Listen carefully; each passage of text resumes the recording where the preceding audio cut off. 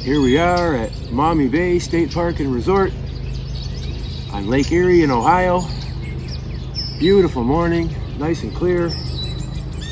Getting ready to head over to nearby Magee Marsh for some migrating warblers. Let's see what we can find.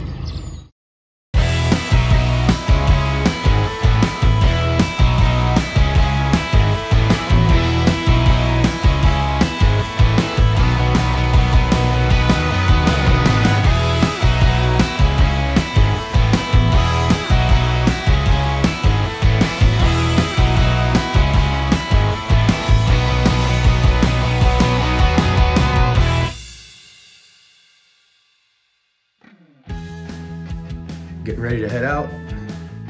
Magee Marsh. Gonna be a beautiful day outside.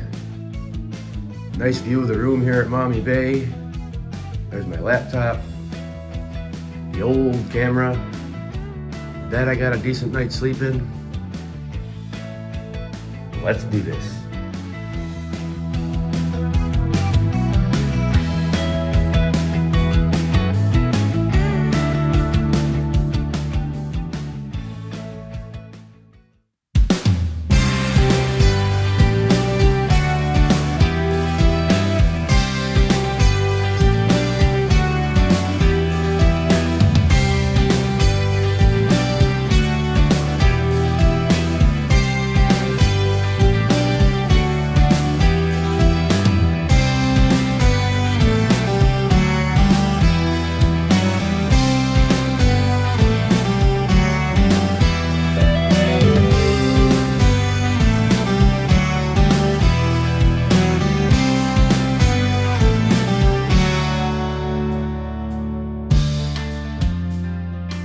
Magee Marsh is located in Ohio, just east of Toledo on the shores of Lake Erie, right next to the Ottawa National Wildlife Refuge. Every spring, many warblers stop here to refuel, waiting for the perfect time to cross the Great Lakes and continue their long journey up north to breed. It's such a spectacle that the marsh is considered the warbler capital of the world, with a birding festival sponsored by the Black Swamp Bird Observatory held every May and is dubbed the biggest week in American birding. There's a beautiful boardwalk that works its way through the marsh, putting you right in the middle of all the warblers as they flutter around and feed, giving excellent opportunities to observe and photograph many different species.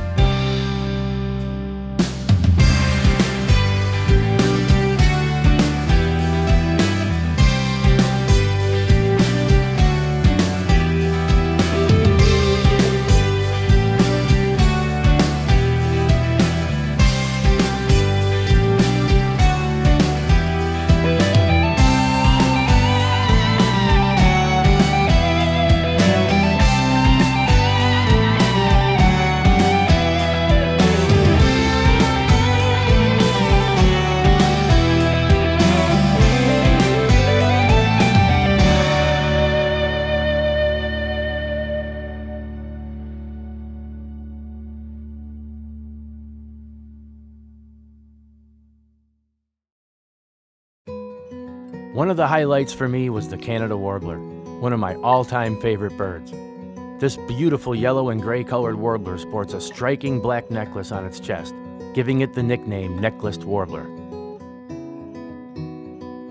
One of the last warblers to reach its breeding grounds in the north, and also one of the first to leave in the fall, this warbler travels up to 3,000 miles to its wintering grounds in Mexico and mainly South America, and studies show it travels around the Gulf of Mexico instead of over it. The males usually arrive at the breeding grounds first, but occasionally pairs will migrate together.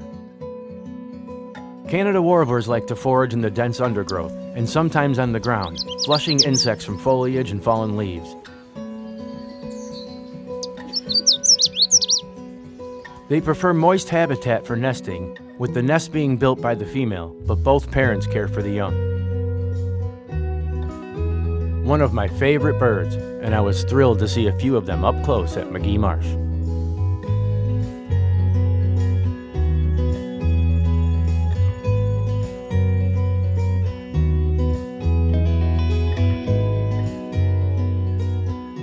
Another one of my all-time favorite birds, the magnolia warbler, is a beautiful combination of yellow, black, and bluish grays with streaks on its chest.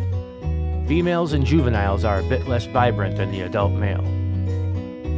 They forage by hopping from branch to branch, often taking insects from the underside of vegetation.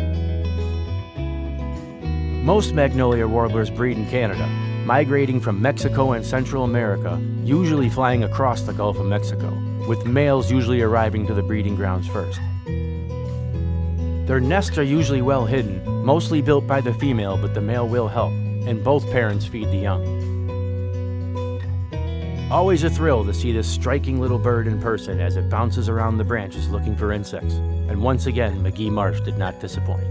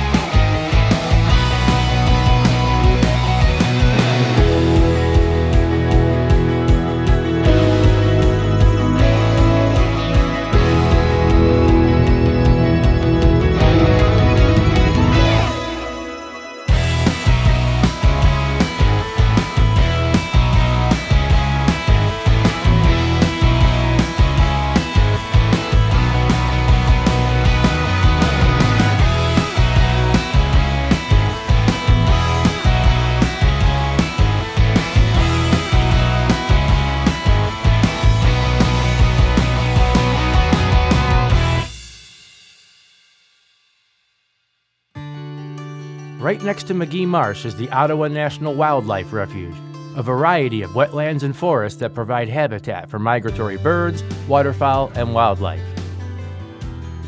It has a beautiful visitor center and gift shop, along with many trails to explore and a wildlife drive that takes you into the refuge. There's also a shared walking trail about 1.5 miles long that connects the refuge to Magee Marsh.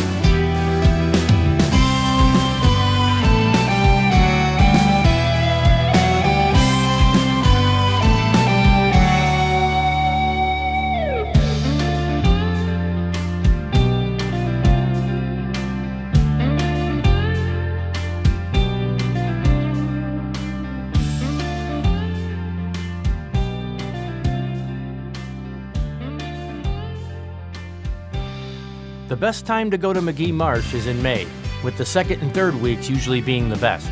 The birding festival is usually in early May. By the end of the month, it slows down as most of the warblers have moved on and continued their journey up north. And chances are, not every day is going to be great, as there will be day-to-day variations in the amount of birds at Magee. But the longer you stay, the better chance you'll have at hitting a peak day, and it will be an amazing experience you'll remember for the rest of your life. I know I will.